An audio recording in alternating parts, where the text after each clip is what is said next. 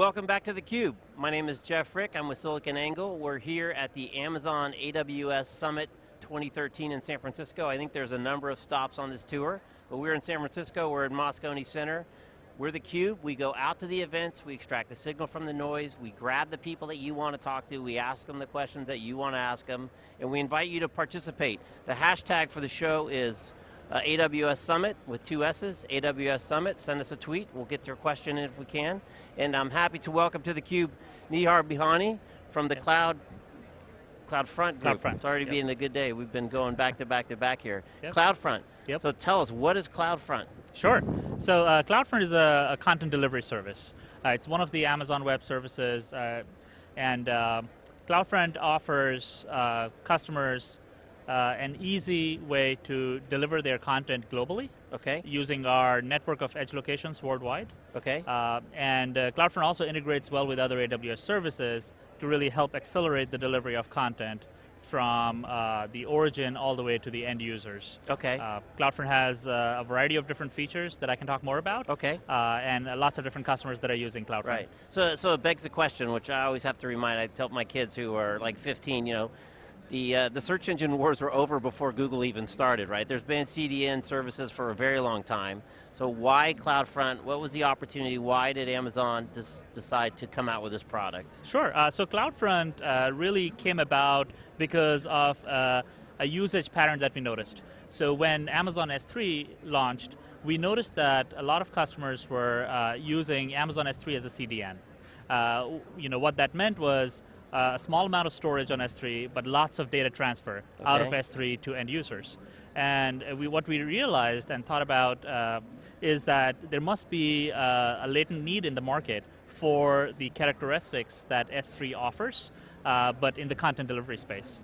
So these characteristics are self-service, pay-as-you-go, pay for what you use, you know, content delivery at the same low prices, low cost that S3 charges for storage, for instance. So that's how really CloudFront came about, and we started to develop the CloudFront offering and launched in November of 2008, a very minimal service. That's really how AWS approaches launching new services and new features, by starting out really with the minimum viable offering and then continuously adding features and functionality over time. So when we launched back in 2008, we had 14 edge locations that has now grown to 39, and we only had HTTP delivery at the time for static content and accelerating static content, and now we have live and on-demand streaming, HTTPS delivery, private content, we have dynamic content delivery, and a host of other features that we've added since. So that's interesting. So one of the themes of Andy's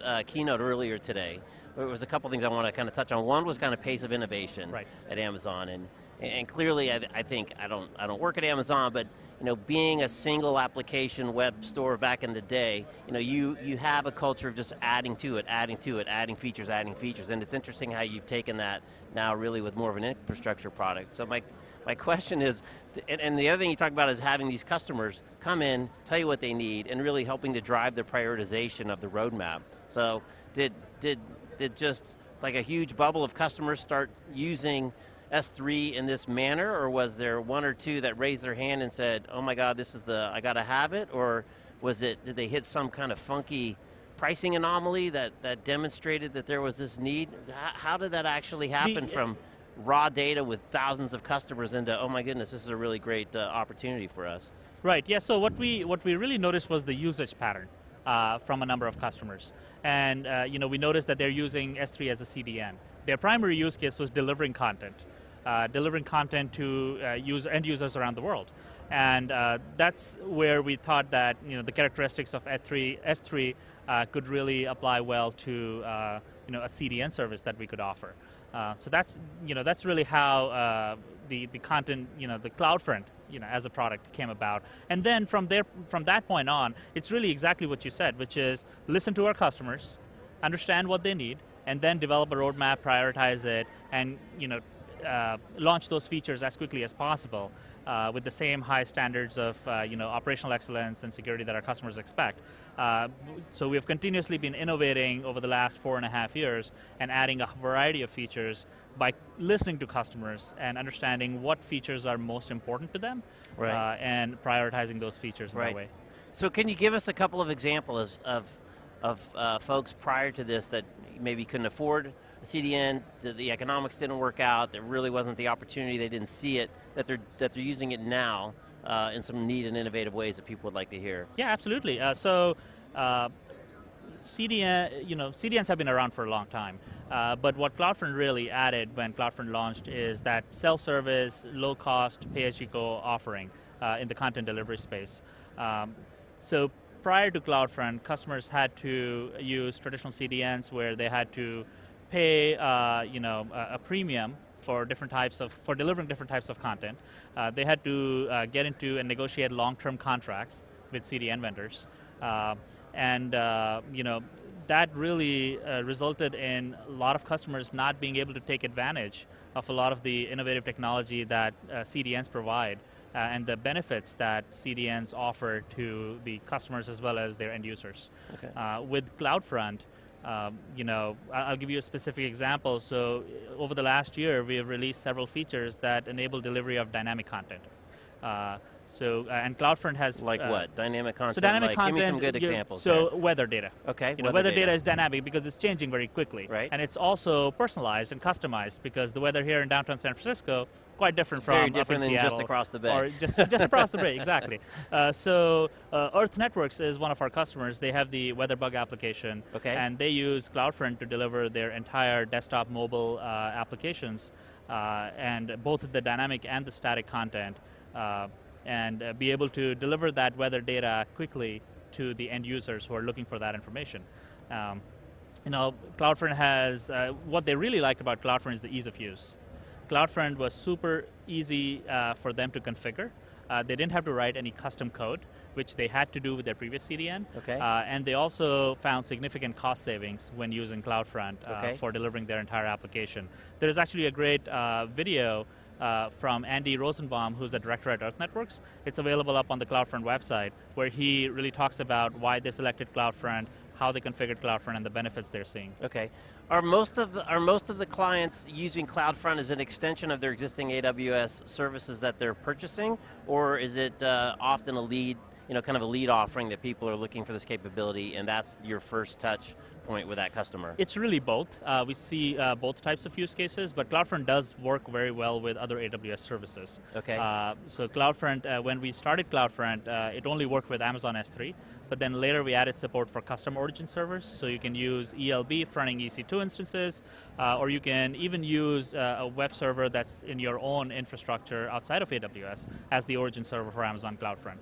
One thing I'd add there in terms of working well together is earlier this year we announced a price reduction if you're using CloudFront with either Amazon S3 or Amazon EC2 as the origin server. The data transfer between the origin and the CloudFront are actually at a preferential rate, which is up to 83% discounted.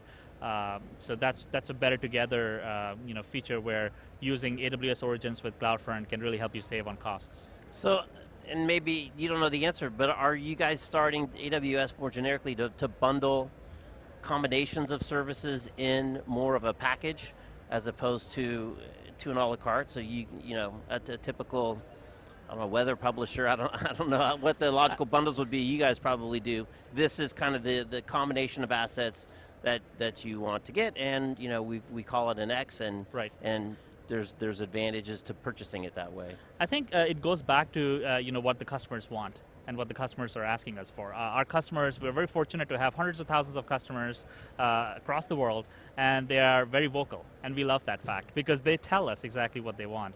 So when they tell us that they want to bundle different services together, they want to, they want easier management by using things like CloudFormation or Elastic Beanstalk, which are some of our services that help you manage your infrastructure. We really take, we listen to them, we take that feedback, go back to work, brainstorm, and come up with innovative ways of solving their problems. So, yeah, if there are different types of bundles that customers are looking for, absolutely, there's, something we would totally consider. So what's the craziest customer example that you've seen recently using this service? Just or innovative, something. Who would have known? Yeah, there's a couple of innovative ways in which customers are using CloudFront. So whole site delivery, which is delivering your entire website, both static and dynamic content, is one way that is really innovative. And what CloudFront has done is democratized using a CDN for delivering your entire website and not just your static content. So that has enabled customers like Earth Networks, the reference I gave earlier, to deliver all of their web applications, their entire application via CloudFront and save on costs without sacrificing any performance. They see the same great performance as they did before. The other innovative example I'd offer is live streaming. So CloudFront added live streaming support over the past year and a half, and we've seen customers use live streaming to deliver live content, all different types of live content to end users around the world. And what's really innovative about this use case is we give customers the capability to control their origin server that's taking the live feed. Okay. And customers have, the origin server is actually running on EC2 instances, and customers have root access to their origin servers. So they can configure advanced features or functionality and however they want to deliver their live stream, and then have CloudFront actually cache the live video and deliver it to end users. And in the democratization, of the CDNs, are the economics changing so much that you're really getting that kind of down into, releasing capabilities to folks who priorly, couldn't take advantage of something like live streaming? Clearly there's some economic impacts there. We have done that numerous times over the past 4.5 years since we have since we've launched CloudFront. So like I said, we launched a minimal product back in 2008 with just HTTP delivery. Then shortly after that, we added HTTPS delivery, or secure delivery. Okay. And the price for that for data transfer was the same as HTTP delivery, no additional fees. Okay. Then we added support for private content to secure, giving customers additional features to secure who can access their content. Okay. And there was no additional charge to use that feature either. Then we added live and on-demand streaming. And for both of those features, again, the same price as HTTP delivery. And the most recent example is the whole site delivery, where now you can deliver dynamic content for the same price as static content delivery. So we're really trying to democratize what were premium features previously, right, and price them to the extent we can at the same price as static content delivery, and have more and more customers take advantage of those features. Okay, and not that you can share anything out of school, but kind of looking down the road, are there any, it sounds like you guys are just cut this constant kind of pace of innovation, incremental. Are there any kind of large challenges or large mountains that you're looking to take over the next year? If we come back and in a year from now, is there anything really big that you guys are really trying to address? I'd say, there are three specific areas where we focus on in terms of innovating and adding new features and functionality. Okay. The first one is just, more features. And we ask customers every year, and more often, like when I'm in one-on-one conversations with customers or smaller groups, what are the features that are most important to them? And that's how the whole site delivery features came about with the dynamic content delivery. So we'll continuously add more and more features to our offering. The second area I'd say is price. As we see economies of scale, we'll continue to lower our prices and pass on those savings to customers. We've done that across AWS, we've done that with CloudFront, and we'll try to continue to innovate there and offer lower prices to customers. And the third area I'd say is adding more edge locations around the world. Okay. CloudFront's benefits really come to life because of the points of presence that we have around the globe. We have 39 locations today, and we plan to continue to add more locations in areas where we don't have locations today to serve those end users better. Yeah, so really supporting that go global fast, go global easy. Absolutely. Yeah, very exciting stuff. Yeah. And how long have you been working on this project? I've been with CloudFront for almost 3 years now. Almost 3 years? Yeah. Awesome. Well, great. Well, thanks for coming in Sure, theCUBE. absolutely. So we've been here with Nihar Bihani from the CloudFront group at AWS, doing interesting things with CDN. Maybe, I don't know, maybe we got to come up with a new term.